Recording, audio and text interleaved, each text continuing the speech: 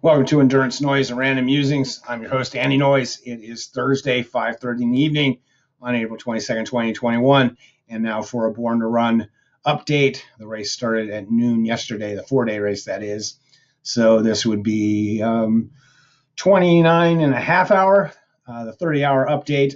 The Jester has finished his 100-mile race, and now he is probably resting, and then he's going to be driving here to Bakersfield, and then I will be taking him to Vegas, where he's going to be starting a race at 8 a.m. So we've got a quick turnover, less than 15 hours to go. So Ed's race started off. It's a 10-mile loop out there. There's two 10-mile loops. Did the first 10-mile loop at 13:40 pace, then 12:33 pace. So that second loop must be easier. Then 14:32, 12:52 pace. And then Nightfell hit, and he was on the harder loop, 2016 to mile 50 to mile 60 was 19-minute pace. To 70 was 18-minute pace.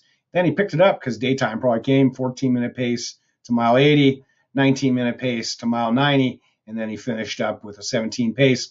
So his overall time was 27:05, and I'm sure right now he is probably resting there in Santa Barbara, or I hope he is, because it sounds like he finished at 3:30, so he's been done for a couple hours, and hopefully he is resting, sleeping in his car for the trip over here. If you look on the 4-day leader, the 4-day leader is Stan Oaktree, and he got to 100 miles in 27:40, and the rest of the field, William Sykes is at 90 miles, Jeff Collins is at 80, Hervé Leconte, who was at Beyond Limits with Ed doing the 72 just a few weeks ago, he's also at 80, Daniel Shubin's at 80, and then we have our first woman, Nancy Ishizaga, who is at 70 miles. So they have quite a ways to go. I believe a lot of the other races are starting this evening, and I'll probably do some updates if I can from Vegas, but I've got to go out and pack for the trip, and I'm not sure what we're going to do this evening, but we're going to have to leave Bakersfield by 3 a.m. so we can get there at 7, so it can be a little bit before the start.